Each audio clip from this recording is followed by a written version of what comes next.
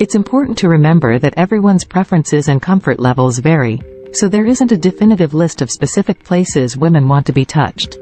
It's crucial to prioritize communication and consent with your partner to understand their desires and boundaries. Openly discussing physical intimacy and asking for consent can help create a more enjoyable and comfortable experience for both partners. That being said, here are some general areas that some women may enjoy being touched. 1. Lips. Softly kiss, nibble, or caress their lips. 2. Neck.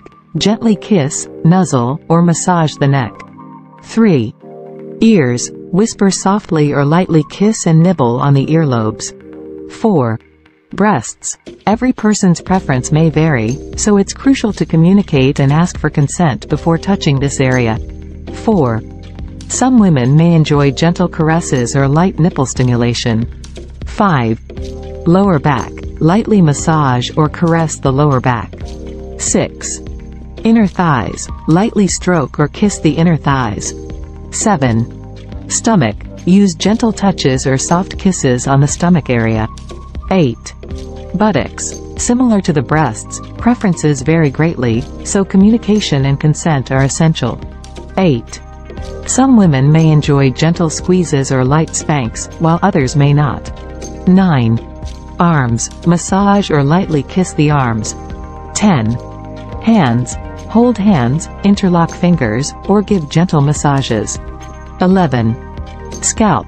Run your fingers through her hair or give a gentle scalp massage. 12. Face. Caress her cheeks or lightly touch her chin. 13. Feet. Some women may enjoy a gentle foot massage or toe kisses. 14. Back. Give a soothing back massage. 15. Clitoris.